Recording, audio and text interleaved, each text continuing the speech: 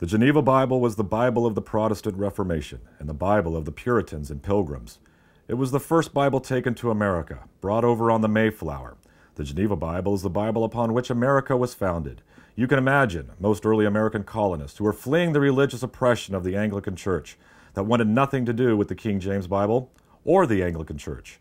The Geneva Bible is the version quoted from hundreds of times by William Shakespeare in his plays. In fact, one of the greatest ironies of history is that the Protestants of all denominations today embrace the King James Version of the Bible, which reads 90% the same as the Geneva.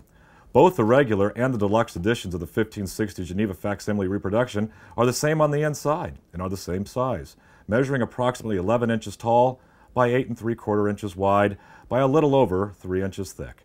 The regular edition is bound in hardcover burgundy bonded leather.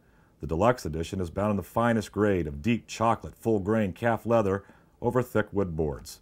The deluxe edition is also a limited edition, and it comes with a certificate showing its specific number in the limited edition press run of only 300.